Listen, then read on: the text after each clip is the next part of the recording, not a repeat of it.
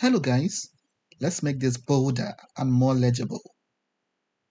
Application fee. The application fee has been waived for the winter 2025, spring summer 2025, and fall 2025 terms. It means you do not have to pay any application fee. You're not paying a dime while submitting your application to this university. And I'm talking about Wayne State University in Detroit, Michigan, United States. But there's a bit of a problem here. If everybody can apply without an application fee, it means there'll be thousands of applications and the competition will be quite steep. So how then do you get ahead of the competition if there are going to be lots of applications from different categories of applicants? So I'll be showing you that today. So yes, you get application fee waivers. I will also show you how to get your English test waiver. But most importantly, I'll show you how to apply so you can get funding, which is the ultimate goal. Because what's the point getting your application fee waived, getting the English language test waived, only to end up not getting admission or not getting funding? So funding is the goal. These will help you get funding, but make sure you prioritize getting funding because that's the ultimate. That's what we're aiming at. So welcome to my YouTube channel. It is Victor once again. It's another day and we have another scholarship. If you're joining us for the first time, you're welcome, but where have you been? There are lots of videos already on this channel on fully funded scholarships from around the world. So look around. I'm sure you find something that catches your interest. So I often get emails or DMs of people saying, I have a BSc in nursing. I'm looking for a master's. Can you help me? There are already videos on this channel, I think, or I know, on different fields, on different disciplines. So check. I would hardly respond to that kind of an email because very busy. I get like 10 or 20 of those emails or DMs every day, and I cannot just go on an errand because of you and derail for my job or things like that. I think I'm ranting here, but you get the idea. So there are lots of materials already on this channel. So look around. I'm sure you'll find something. Just dig. You'll find something in your area of interest. And if you're a returning viewer, returning subscriber, thanks for coming back. Thanks for the constant support. And I hope you get a scholarship sooner than later. So let's go into the business of the day. So we are at Wayne State University, Detroit, Michigan. And as I said in the intro, no application fee, zero, no dime at all. Just apply with your documents. But then the problem is because there's no application fee, we have lots of applications because the door has been left wide open. So what do you do to put your application in front, to make your application competitive? So that's what I'll be showing you now. So first of all, you know what they call those sometimes annoying, to be honest, English language test. So imagine you've already studied in the English language and then they're still asking for like the IELTS or the TOEFL. So what do you do? So this is the tab for international students. So if you fall into that category, I want to take a look at this tab as well. And you get information about things like the English language test I just talked about. Fortunately, there are waivers. So demonstrate English proficiency. You can see it here. These are the exams I talked about. Quite expensive with the exchange rate. Also take a number of hours, time consuming to prepare for. But if you scroll down, you get the countries that are exempt from presenting any of those English language tests. And right off the bat, I can see my country here already. Where are you, Nigeria? Let's make it bolder. Yes, this is Nigeria here already. There is Ghana as well.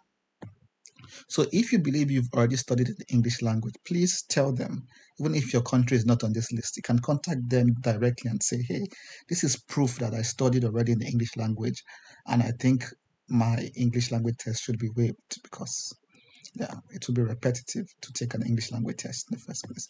So that is off the way. So remember, we started with the application fee waiver. So we have that waived, no application fee. Just to make it bolder in case you've forgotten. And now the English language proficiency test also waived. So now let's go to the different courses, different programs available. So back to this website where we started. And then we're going to explore programs. explore programs. You can see I'm showing you step by step. So do the same, explore the website and look for the information that suits you. So these are the different programs. You get masters, you get PhD. I've said this in my previous videos, and I would say it again. Most US universities give more funding, more scholarships, if that's what you want to call it, to assistantship, for PhDs than masters. But the good news for you is if you have a BSc, you can move directly to a PhD in most US universities. So the application requirement for a PhD is often the same as a master's, just your BSc. It is because if you're doing a PhD in the US, most times you have to do like coursework for 1-2 years, and in the process of doing your PhD, you earn a master's. Some people I know will even stop with the master's and say they're not continuing with the PhD, but it's good for them because they already have the fully funded master's. The problem is if you apply for a master's, some of them are not funded. So you might get admission, but you might not get a scholarship. So check for whatever master's. If you're not interested in a PhD and you still do not want to even attempt it and throw my advice to the wind, that's fine.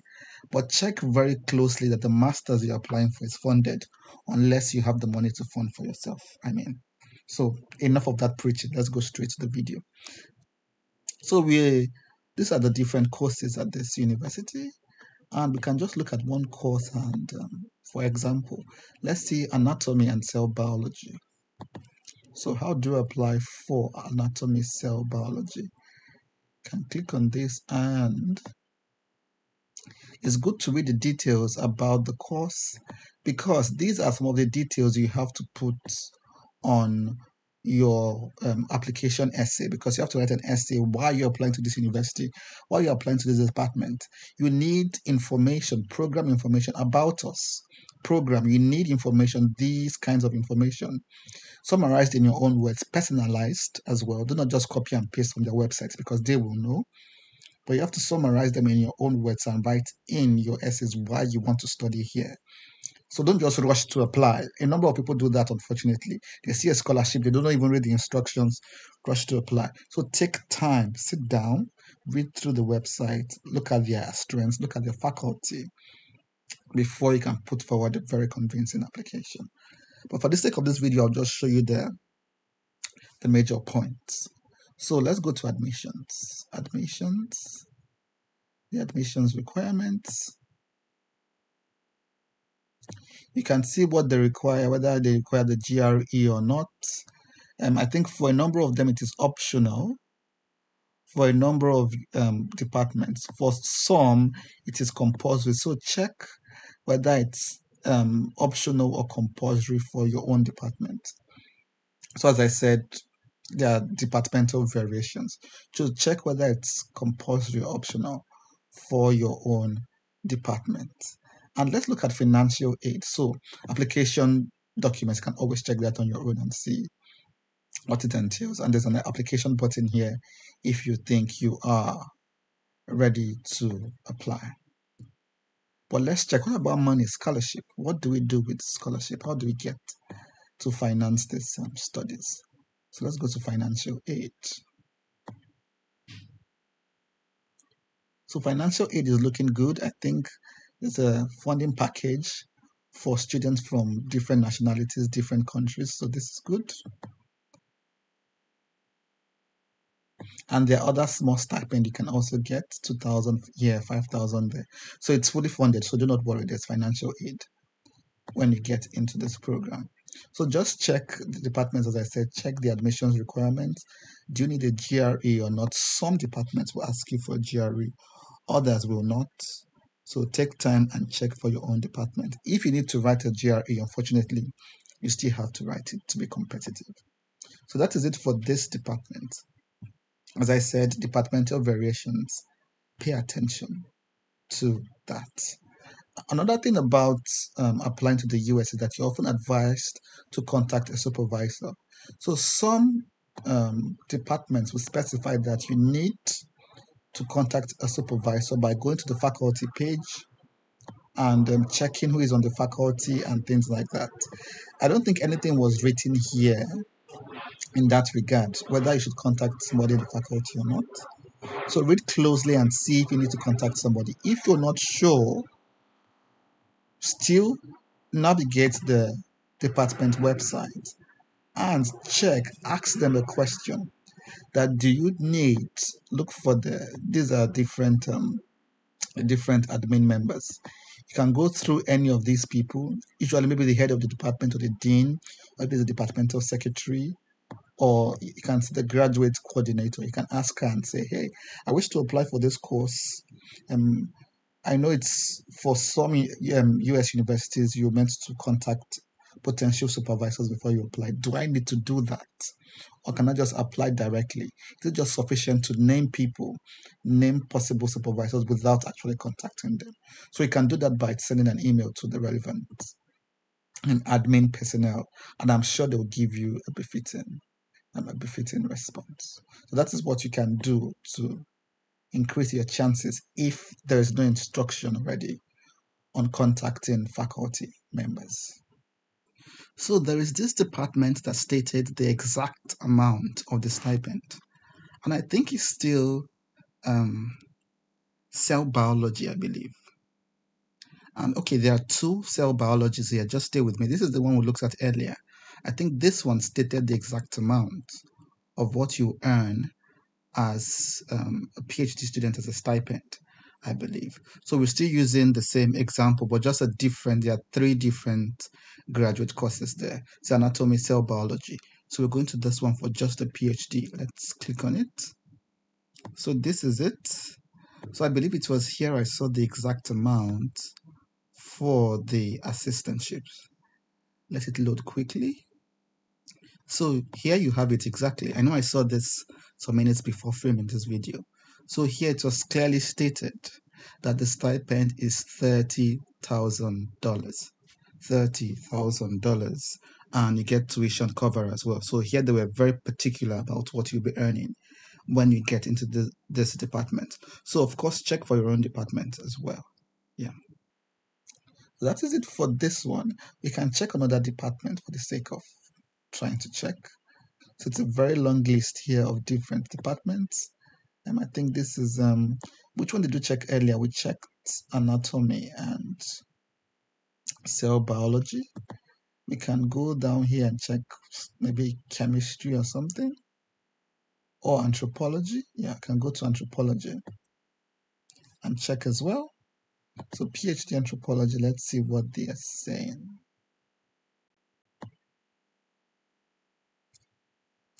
So this is it. And let's go to PhD. Scroll down a little. Let's go to admissions. Okay, PhD admissions. Normal documents. Official transcript, statement of purpose, recommendation letter, writing sample. For this department, the GRE is no longer required for admission. So for anthropology, you do not need the GRE. They didn't say anything about contacting a professor as well. So once again, it's good to ask them and say, hey, I'm interested in this course. Do I need to contact a professor? You can go to the frequently asked questions section to see if there are other things you might need, other pieces of information you think you need for this application. Something like funding, for instance, you can say funding.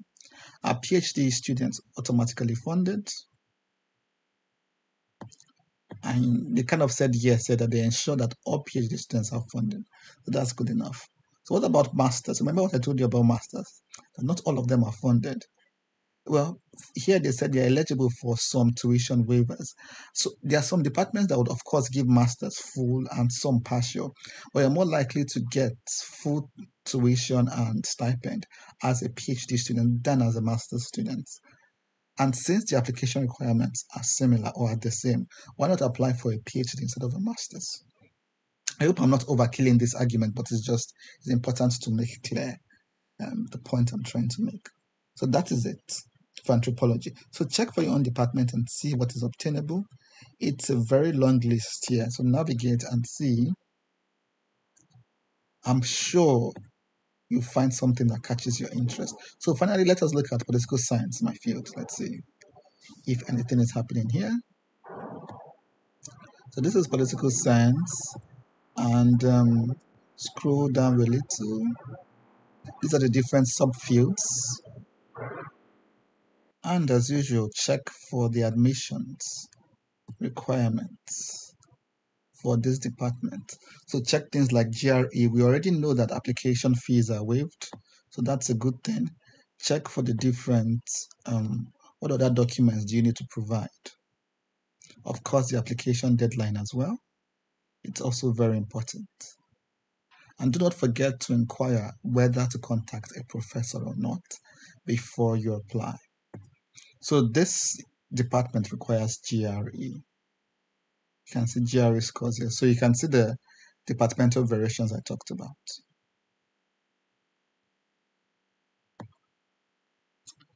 So that is it, guys. Check for your own department, and I'm sure you'll find something. Unfortunately, as I said, since it's an open door policy, you might have to do something extra to put your application forward. And that extra thing might just be to write a GRE or to bring very strong application documents like your statement of purpose, very good results, and things like that to distinguish yourself from the crowd. That is very important in universities where there is no application fee. So I hope this was useful, guys. Wayne State University, fully funded graduate opportunities, no application fee, English waivers also available, as we saw earlier. So get to work, start working. This is the application period, and this is the time to start asking questions. Ask questions on time, contact the university for clarification, and hopefully contact your references as well to get ready to put in references for you.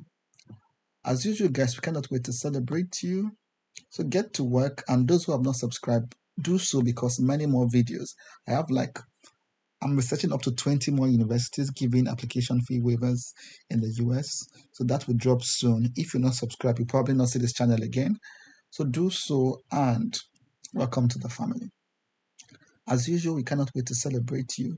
So get to work, and I'll see you at the top sooner than later. Bye-bye for now. Cheers.